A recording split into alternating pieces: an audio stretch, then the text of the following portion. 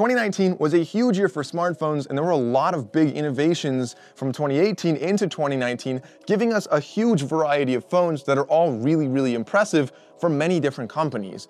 But which one's actually the best phone you can buy? Now in this video, I want to break down the best phone for several different categories, including the best overall camera for photos or for videos, the best high function budget phone, so if you're trying to spend from like $300 to $500, but you want a phone similar to a flagship phone, maybe what's the best phone you can buy there. Then category 3 is the best, most powerful, and overall productive phone, which basically is going to be anybody who is working in a professional environment, so a business, or if you're starting a business, or you're presenting things a lot, or maybe if you're just looking for a powerful phone for gaming, what's the best option you have? Category 4 is the most innovative and progressive phone. We saw a lot of this year, but which one's actually the biggest stride in the right direction? The next category is the best overall, all-around phone. Somebody just gives you infinite money and says, buy me a great phone. I just want to make my life better. I don't care how much you spend on this. What is the best option you have there? And then lastly, the best value flagship phone. Now, that essentially means you're looking for the full high-end processor, high-end cameras, but you want to spend a little bit less money. What options do you have? So category 1 is the best overall camera on a phone, and for me, I'm going to say this is the Pixel 4, and I'll explain why. Now first, starting with a limitation, this doesn't have an ultra-wide-angle lens, which I know some people really like, and so I'll list a runner-up for this category that does have that ultra-wide-angle lens. But first, focusing on why this is the best photo camera of 2019, I think there's a couple reasons here. So the first one, it has a really good white balance, which means your colors look really true. Now, if you take a picture in like any environment really, from my experience, after using this phone for an entire month, it finds anything that's white, has an adaptive white balance there, and looks really good in the picture. So anything that's white actually looks really white, which is better than even some of the most expensive DSLRs or real expensive cameras struggle to do that. Now this also has a really good high dynamic range, or HDR, which means it takes anywhere from like 3 to 16 photos and layers them together to really give you the best photo possible, taking things from really dark spaces, making them a little brighter, taking things in really bright spots that are washed out and making them a little darker, so that you have anywhere you look, you can see everything in the picture, and it's really well balanced. So you have really good colors, really good whites, really good white balance there, really good brightness balance.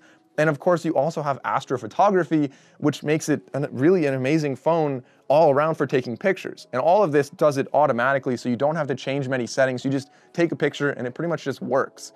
Now, if you're looking to change a little bit more settings, maybe like the Galaxy series that has a Pro mode might be a good one for you. But I think the best runner-up here, so best photo phone, first of all, is the Pixel 4. But the best runner-up, in my opinion, is the Huawei P30 Pro, which has a really impressive camera and does have that third camera on there, which might be good for you if you really want the ultra-wide angle. But talking about the best video camera then, overall, I think this is the iPhone 11 Pro, again, for a couple reasons. This one obviously has a really powerful processor and does have that third lens on there, so they have the telephoto, the wide angle, and the ultra-wide angle, which is really nice for especially taking videos, because the ultra-wide angle makes it look a little bit more smooth when you're taking videos.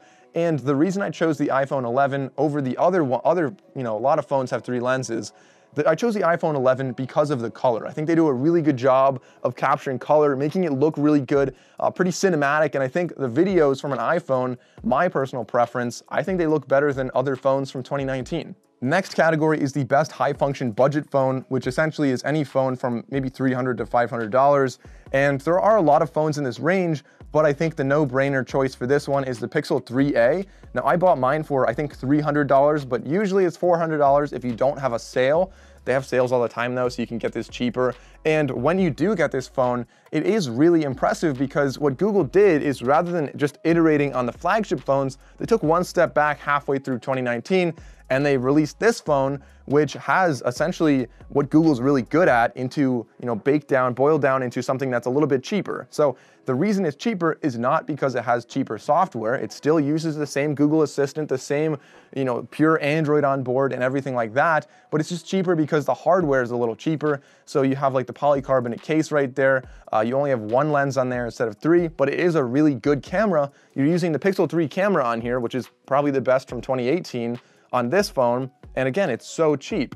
So having this phone that has the assistant, has a good camera, is really cheap, still has all the software, and is running a pure Android, which means it'll be fast for a pretty long time. It really shouldn't slow down. Hey guys, a quick aside, if you're new here and haven't subscribed yet, but you're interested in this video or new videos like the Microsoft Surface Duo and Neo, the iPhone SE2, or the Galaxy S11, make sure you go down and subscribe to this channel and click the bell icon so you don't miss those videos. But that brings us to the next category, the overall most powerful and productive phone of 2019, in my opinion, is the Galaxy Note 10 Plus, and I'll explain why here. There are several different reasons. First of all, if you're trying to be productive and you're in some kind of work environment, you think about what exactly would you be doing. So one, you might be taking notes at random times. You don't know when you have to write down someone's phone number, you have to doodle something, some things that you can't just type right away, and it can be hard to do that with a standard phone that doesn't have an S Pen. So having that little pen on there that you just take it out, don't even have to sign in, and just scribble whatever you want on the phone, makes it pretty quick when you're trying to do quick business meetings or take notes from a presentation. And when you're starting a business, that seems like a really good option there. Speaking of presentations, this phone's also great if you are giving presentations because you can use the S Pen as actually like a little remote or like a clicker to go to the next slide. And it's such a tiny little pen, it could be in your pocket, it connects to your phone, you can present from your phone, just connect it into a projector. And also when you connect it into a monitor or anything else, you have the Samsung DeX interface, which is basically like having a desktop on your phone. And this is no joke because it actually works similar to a desktop in a lot of ways because this phone's really powerful. This phone has a lot of RAM and the lowest storage you can even get on it is like 256 gigabytes, which is insane. That's more than a lot of laptops even have. So I think it's a no-brainer. This phone is extremely powerful, has a really big, really nice display, and overall it's just a really productive phone for people that are trying to get a lot done. And again, if you're trying to do any kind of gaming, it's a really powerful phone for that as well. And they have some advanced cooling technology inside, so it really shouldn't ever get hot. The next category, the most innovative and progressive phone. Now we saw a lot this year with folding phones, and this can be a little bit of a blurry line, which, you know, obviously they were all kind of working on these phones at the same time. The first one to really come to market with a really impressive design was the Samsung Galaxy Fold, and I think I have to give them the trophy here. Even though it's not the best phone, it's still working out some kinks, but the most innovative, I think they're really moving in the right direction where they're taking, you know, the concept of a phone, the concept of a laptop, and Samsung is kind of merging them into, like, yes, it's more expensive, but you don't have two devices that are both expensive. So you still have like Samsung DeX, which Samsung's really focusing on, but you also have like this phone that folds into a tablet and is really innovative to have a screen that folds. It's kind of the first of its kind. And yes, we saw like the Motorola Razr, which maybe is a better way to fold. Maybe it looks a little bit more like a phone when you hold it then, but I'm not arguing over what the best overall folding phone is. I'm arguing what the most innovative phone is, and I think a lot of engineering work really went into the Galaxy Fold, especially the second time around when it was released. The next category then is the best overall power phone, which essentially what I mean by that is like the best phone overall of 2019. And this one I think is the iPhone 11 Pro or the iPhone 11 Pro Max, depending on the size you want. And before anyone says, oh, this guy's just an iPhone sheep, like, just take note, this right here, my everyday phone that I normally use is a Galaxy S10. That's the phone I use, but I'm still saying the best all-around phone of 2019. If somebody just says, get me a great phone, here's a lot of money, just make my life better, I don't care, the iPhone 11 is going to be really good. And the reason I say this, I didn't explain this yet, but the reason is because of the A13 chip, in my opinion, which is a significant improvement over the A12 chip with respect to speed and battery usage especially. And it's also, in my opinion, a better chip than a lot of other, like the Snapdragon 855. I think the A13, I think, is better, in my opinion. Now, the Apple also has, of course, 3 cameras on there, a really good camera, like I said, the best video camera, in my opinion, and obviously a really good integration with their system. So with the AirPods, with the watch, with a lot of other stuff out there, the Apple ecosystem is really hard to argue with, and I think they did a really good job with the iPhone 11 Pro here. So 2 more categories to talk about. One is my personal favorite, the phone that I've been using whenever I'm not testing a new phone. And so for some reason, I always keep coming back to the Samsung Galaxy S10 regular. I have it right here. I say regular because it's not the Plus, it's not the E, it's the one in the middle.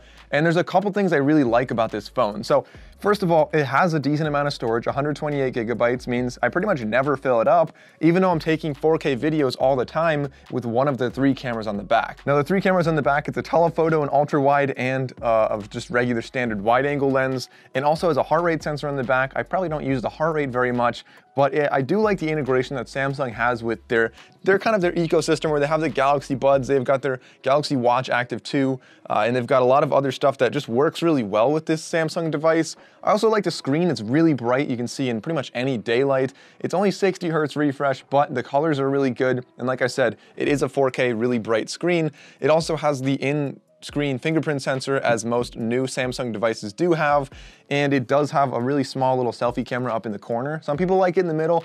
I think I got used to it in the corner. It also has Samsung DeX, so if I'm traveling, I plug into a hotel TV and I just use my phone as that. But I do recommend, if you are going to use that, guys, get a VPN. The one I use is NordVPN. I'll link it down below. It's usually like 75% off if you want that, but I always do that when I'm traveling. And then, of course, the last reason I really like this is the Bixby key, which is programmable, meaning that you can set it so that if you press it once, it'll open Snapchat or Instagram or whatever you want. For me, I open Snapchat because you never know when like someone's gonna do something really stupid and you wanna catch it on video for Snapchat. So the Bixby key makes that really easy. You sign in, hit the Bixby key, opens up Snapchat, and you're ready to go. So that's why I think this is my favorite overall just everyday phone that I like personally. But getting into the last category, the best value flagship phone, I think is the OnePlus 7T. This phone has really impressive specs and for some reason is much cheaper than you would expect. So depending on where you look, it's somewhere around like $700-ish. But it has Snapdragon 855 Plus. It has a fingerprint sensor under the screen. It has a 90 Hz refresh rate on the screen. It has 128 gigabytes and 8 gigabytes of RAM. And then it also has a 6.55-inch screen. So just an all-around really impressive phone for a relatively low price, considering the specs on that phone. So those are all really good phones, but is it worth it for you to wait until 2020 to get a phone? There's a lot of phones I'm really excited about for 2020. One of them, of course, is the Galaxy Fold 2. So I probably wouldn't even buy the Galaxy Fold 1.